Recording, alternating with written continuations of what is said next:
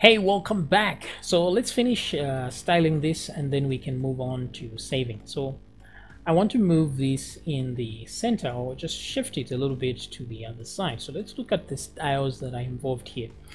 Clearly, I'm not an expert in Bootstrap, so I'll have to try and make do with what I know. So I see here there's, I think if I'm not mistaken, this is a column and this is the size, something like small. And then I'm not sure what the number is, but let's see here for a second. Form 2, this looks like it's part of the first form. Okay, so there's another one saying small 4, so there's 4 there and there's 5. Okay, let's see how that corresponds here. So maybe those are widths. So what I will do is let me move that to 8. Let's see what happens. Oh, look how easy that was. Great, it's looking much better now. Okay, so now what I want to do is get rid of the unnecessary. So you can leave all these if you want the user to, but I don't want the user to be overwhelmed with information to add here. Yeah, because if they are logged in, obviously we don't need to ask them for their first name, last name. All these names are irrelevant. What's important is the address, the zip code, the country. There's no need for a password. We do need a phone number just in case. We don't need the fax, nobody uses that anymore, but if you want to, you can leave it there. So here we go. So there's a form here, right here. So I can remove company name, email, and title, first name, middle name, last name, all that gone. So let's look at that now. Okay, so bill 2, address 1, address 2, that looks much cleaner. Then here, what do we do now? We need the zip code, the country, the phone. So there we go. So there's a list of countries here. Nice, a list of countries there as well. No need for us to confirm the password. We do need the phone, so let's leave that. If you want, you can leave the fax, but no. And what's the other one? Zip code, that's good. So let's see. Okay, so it's looking good. Now this one I want to country, state, and city. Okay, that's all good. I want this one to be autofocus,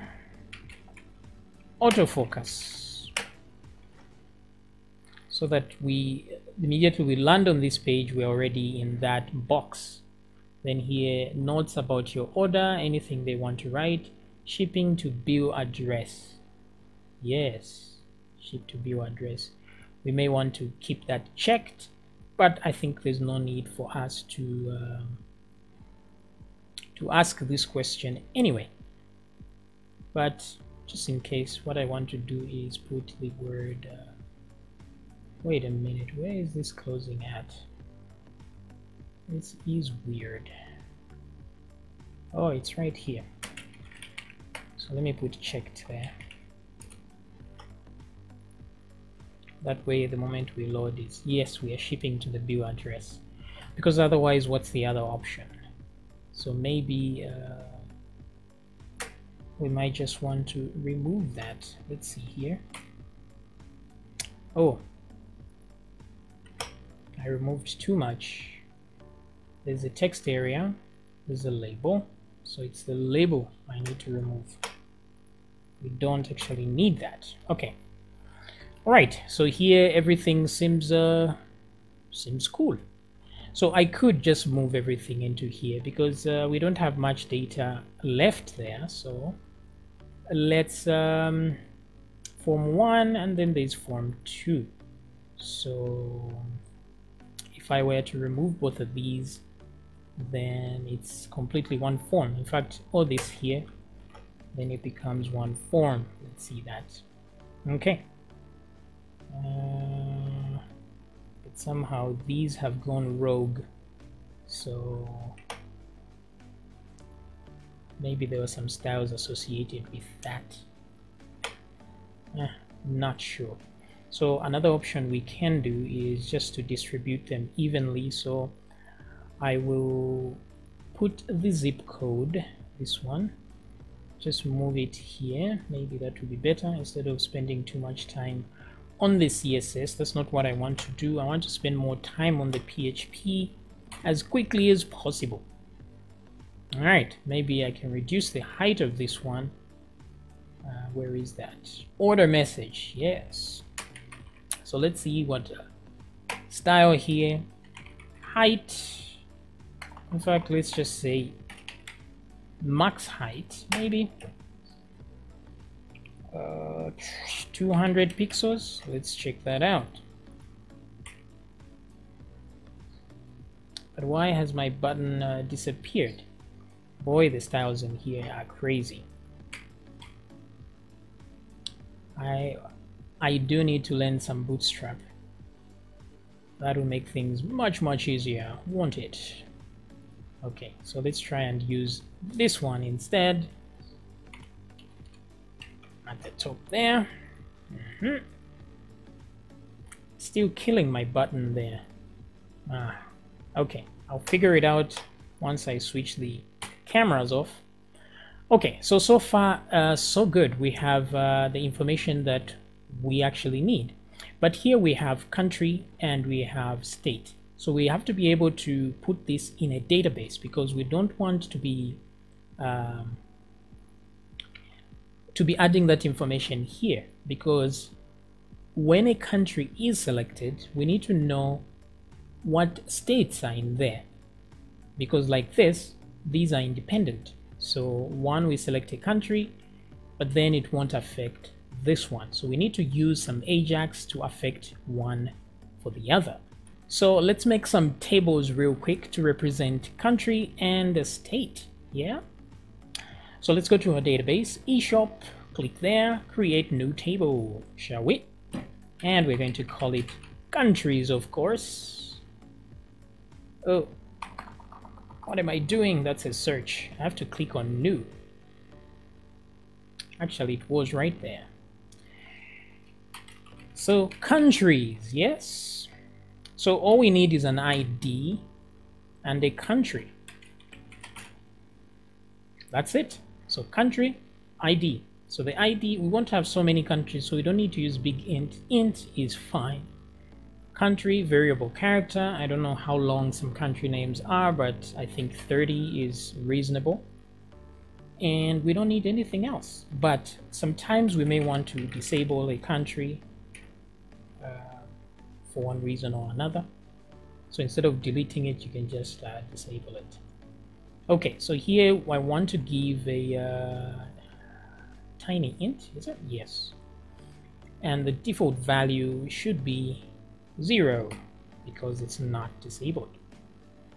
And that's it. Let's add auto increment here and primary index on the ID. Then I think that does it. So where is the save button? There we go, save. And then we add one more again, but wait, country ID, right? Ooh. No, I don't think we need. We may need an index for disabled, but that's about it. So new table again, states, ID. Now this one will need a parent because they don't exist on their own. They need a country. So parent will contain the ID for the actual country and then the state name there. And also you may want to disable one of these, so why not? So tiny int, where we go. Let's add a default value, that way it adds that automatically. Variable character, let's put 30 characters. I think that ought to be enough. The parent is an int because we are getting the ID from the country, so we'll leave these at int, which is fine. Let's make sure that ID is auto increment and it's also primary key, and then let's hit save. All right, so we have now you could, maybe you don't have states, you have provinces, you can add that there. Now if you have states and then you have provinces, you can also add that. So you just put another table for provinces. Now if you have a long chain, like you have country, you have state, you have provinces, you have wards or whatever it is, one after the other, you could make just one table and then you put a parent column like we've done here, and then you put a type column as well, where you're going to, let's say for example you put country there, you must put a type that it's a country. If it's a state, you put type as state, and then when reading from the database you just check select all where type is equal to country, then it knows they are countries, or select all where type is equal to state, then they are states.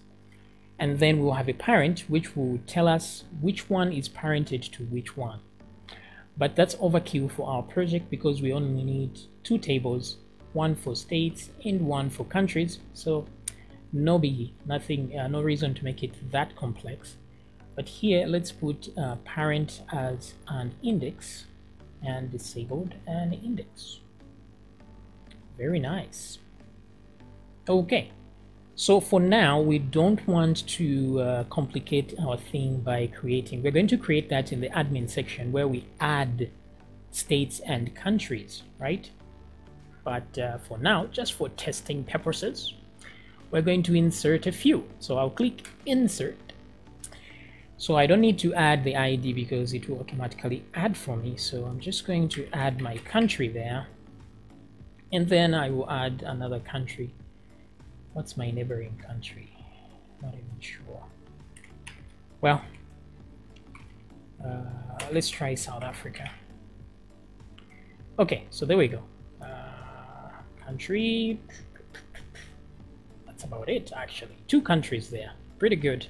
And let's hit go. Okay, so that's the query there that was run, and it ran successfully. We have two countries there. Pretty good. Now let's go to some states. Now I have to take note here of which country has which ID. Then I go to states and let's go to insert. So in my country I have these are provinces though, southern and then northern, something like that. We are very original here, very original names, huh? Southern, northern. So the parent is 1 because that's the ID for the country. So I will hit go. Go back to browse. There we go. So let's add some states for South Africa. I actually have no idea what states are in South Africa. I just know the cities there. So just imagine state is city in our situation. So let's insert again. Johannesburg. Too complex. Let's try Sun City. Oh, I know one province, Gauteng province. Yes, that's where Johannesburg is. Wow, I can't spell Johannesburg, so I'll just write Berg for now. Too much work. So too lazy human like me doesn't need all that pain. So go. Okay, so back to browse, and there we go. So we have a state here with the correct parent here with the IDs of their own. Very good. Okay, so let's see how we're going to use these in the next video to update our section here. Yeah, all right.